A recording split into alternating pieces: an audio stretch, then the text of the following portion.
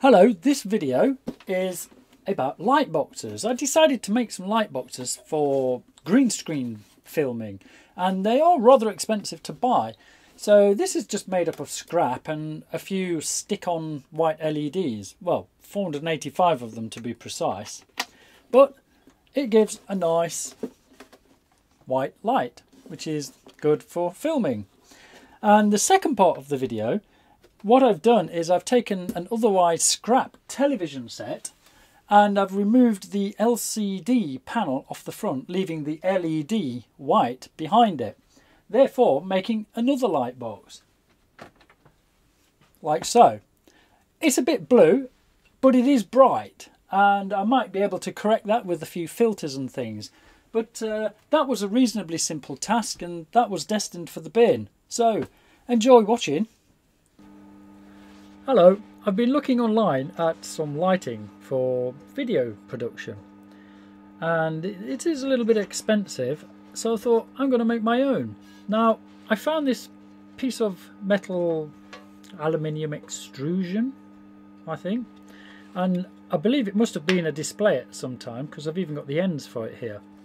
And just for a little sort of bit of lighting, I'm going to use some of these white LED stick-on lights, 5 meters a piece. There's two types here. There's a bright white and a sort of warm white as well. So I'm just gonna stick them in here row after row and maybe put some sort of diffuser over the top and see if I can make a decent little video light. So let's get started. Now, what you find on these LED lights, actually I'll turn it off because the camera can't see too well.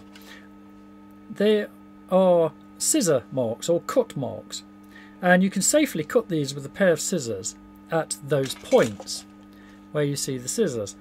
And as long as you reconnect your positive and negative to the next strip and the next strip and the next strip, I should be able to easily set up a good row of these, warm white and cold white, and just stick them all down into this piece of metal here.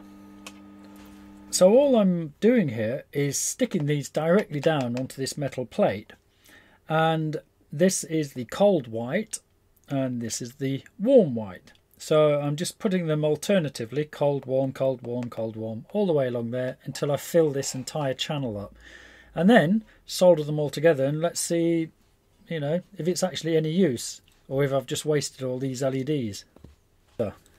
So to make it a little bit easier, I'm just using a piece of bare wire and I'm doing all the neutrals down one side and all the positives at the other side, and just do this little kind of zigzag fashion, or interweaving fashion rather.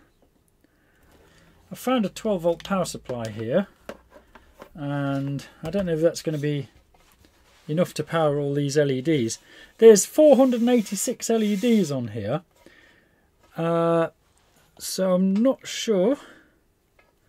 Let's see what happens. Now this is a switch mode power supply, and it obviously hasn't got enough power to power this, and it's switching off, so I need something with a little bit more amperage. Okay, this has got a bit more power to it. 12 volts, 3 amps. So let's see what this is going to look like now. There's one strip out. I found the problem. Some of the strips have bits of solder on them for some strange reason, and just here the positive comes in, but it doesn't travel any further than there. So these need resoldering here. There's obviously a break there. So just a little dab of solder and we'll try it again. Oh, beautiful, look at that. Plenty of light. The next job now is to make a connector. And the end pieces have got these little holes in, and the connector just fits but falls through. So I'm going to do a little bit of gluing on that and make that fit nicely, and then I can just plug the power supply in and switch the thing on. Right, here's the almost finished product. It probably looks terrible on the camera because the light's shining directly at it. I've used a bit of diffuser to put inside here. Unfortunately, I didn't have a piece long enough, so I've got to join two bits together here with a bit of sellotape maybe. But the sort of light this is giving off, I'll shine it on the desk. Yeah, it's quite nice actually. Oh well, that's light box number 1 of 2, and it's nice and thin, and I'm going to use this hopefully to try and make my videos a little bit better. And there you go, what you can do with a few leftover LEDs. Looks much better with the white behind it there to diffuse the lighting. Does it make me look nice and bright now? Because I was never very bright at school. Anyway, this is project number 1 of the 2 light boxes. The next one I'm going to do is take apart an LED television and strip all the LCD off the front of it to see if I can make a decent light box out of that as well. So, on to the next part. Hello, today I'm going to try and turn this LED television into an LED light panel for using for filming and things. The LED light panels are still quite expensive at the moment. It's all gouged along the front here. There's plenty of scratches all over the place, and every now and again I get a black line coming up this side here, and that's just switching off a whole bank of TFTs, thin film transistors. And even though that can be repaired, sometimes it's just a loose connection. You've got sort of little ribbon connectors along the edge, and they loosen up as they heat up. I've been filming this a couple of times now, and it hasn't happened for some strange reason. I wanted it to show up on the camera, but it isn't going to. Anyway, my original idea was to put all the colours of a plain photo of green and a plain photo of blue and things, and then just be able to select through the different pictures on a USB stick on the back. And I thought that would be a great idea, because I could just set this up and think, oh, I need a little bit of blue light or a bit of soft red light or something. Unfortunately, it looks nice and bright when you're looking at it, but the light that it actually gives off is not that useful. It's not very bright. So I kind of decided, oh, what the hell, I'll take it apart for a video and turn it into a white LED panel. Here's the TV. This is a Bush TV, and it's proving to be a little bit awkward to get open because it's got those usual little plastic tags everywhere. Even though you take all the screws out, you've still got to prise it apart. I'm not bothered if I damage it slightly, because as I say, I'm going to destroy the TV part of it anyway. So I'll just disconnect the mains here, and then we can take this back off.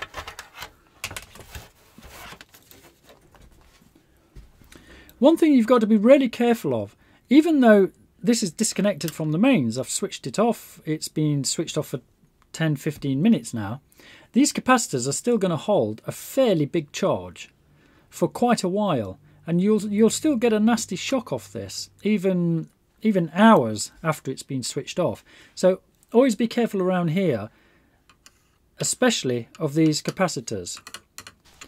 What we want to do is take the TV part off and then fire it up and flip it over and see if it still lights the LEDs. It probably won't, because this will be the power for the LEDs here, and this will be the signal for the LCD, the TFT that makes the pictures, and this will be for the lighting. Now what will happen is this will control the LEDs and tell it when to switch them on and off, and might even adjust the brightness as well, I'm not too sure. So if we disconnect this, the signal's not going to come up here to turn on the LEDs, and we're going to have to try and trick it to do that.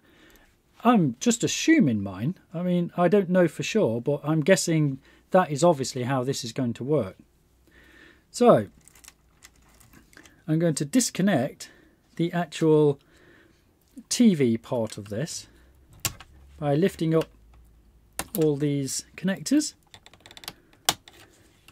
and then we'll start stripping the whole thing apart. And this is obviously all the power, so we'll take that off as well. This is the entire television. So there you go.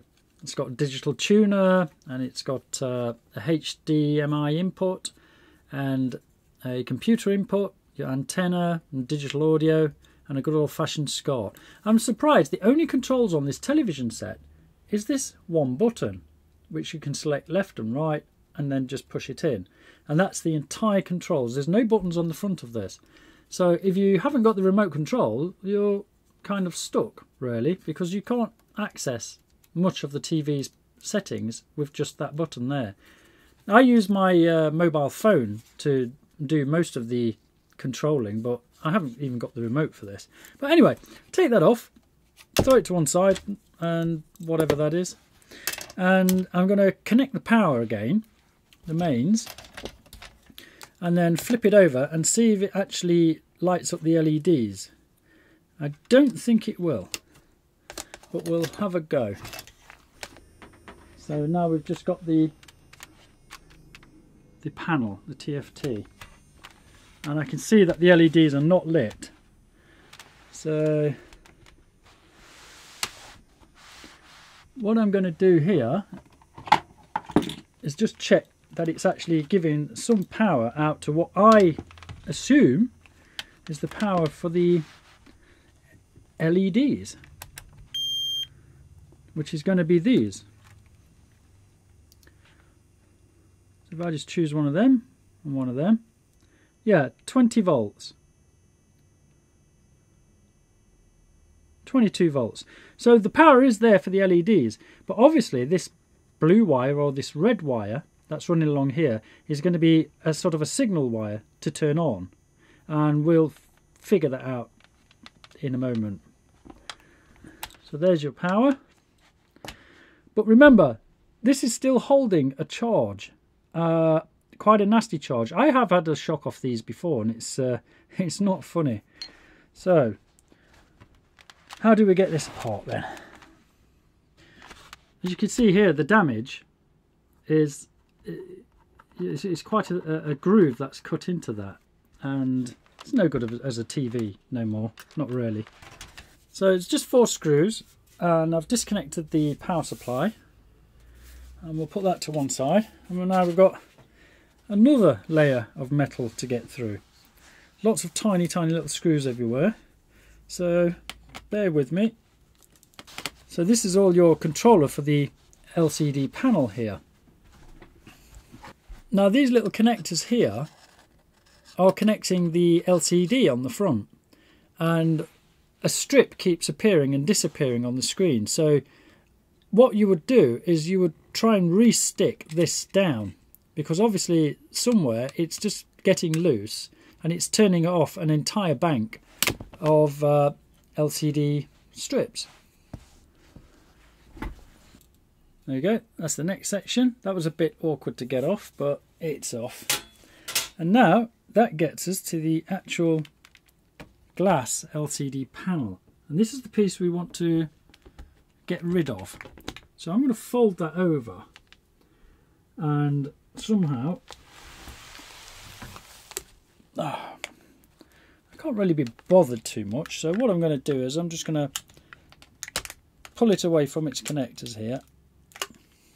This is the part I want to keep with the LEDs. I don't know exactly where they are, probably down this bottom end somewhere, and I need this board as well, because this board will have a bit of the control on it for the LEDs. So this section here is for the LEDs. This is the controller for the LEDs, and this is where the cable comes in. And looking just here, there's one little device, and that's a status and on off. So I'm guessing where this red and blue is, we might need to put a small voltage in there to actually trick this into turning its LEDs on, because the power is there, but it's not switching on the LEDs unless we give it a little signal to say, yeah, light up, go ahead. So we'll figure that one out in a moment.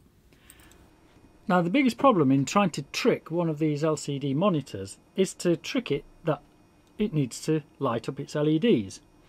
And what I've found fiddling around is there's two wires here, and they're basically a sort of a signal, and it would normally send a pulse width through one of these cables into this circuitry, and that in turn tells the chip to turn on the LEDs. Now because we've taken away all the TV part of it, that circuitry is on that big circuit. However, with a bit of fiddling about and an oscilloscope, I found a point on the circuit board here that already has a signal that jumps up and down, a pulse if you wish. So using me as a resistor, don't try this at home unless you know what you're doing.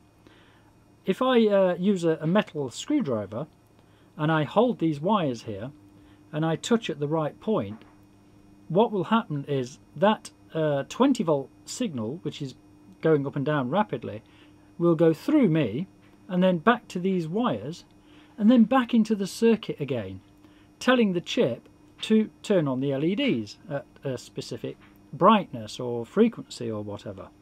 So if I just demonstrate this and I touch this little point here, as you can see, the LEDs come on, because I've tricked the chip into thinking that that signal is coming from the original board that had the TV on it, but we're not using that now.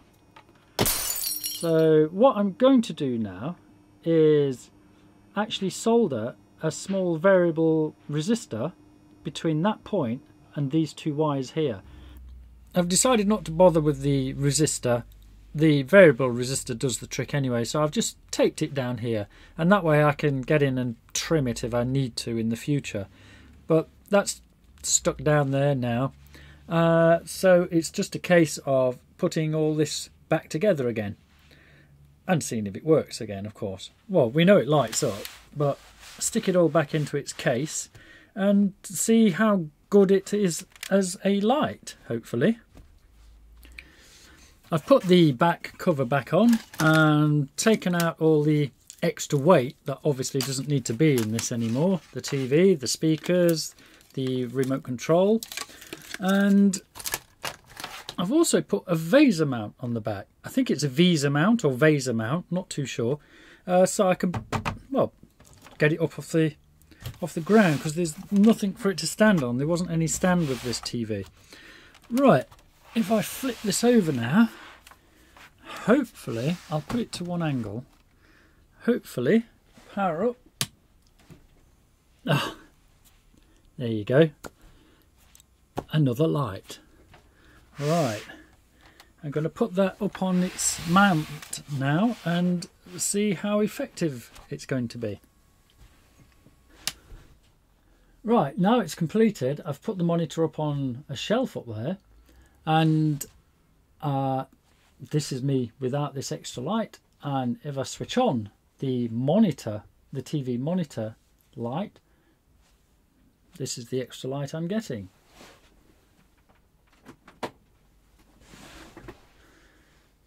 So that's, I guess it's a bit of a cold light, that is, but the long strip light that I've made with the 485 white LEDs, let me turn that one on as well, that's a different sort of temperature of light, and it's quite a bit whiter. So we've got a bluish light, cold, and a neutral white light, and altogether that does produce a lot more light from something that would have ended up in the bin. So that's the result. If you've found anything useful here, please give us a thumbs up, and thanks very much for watching. All the best.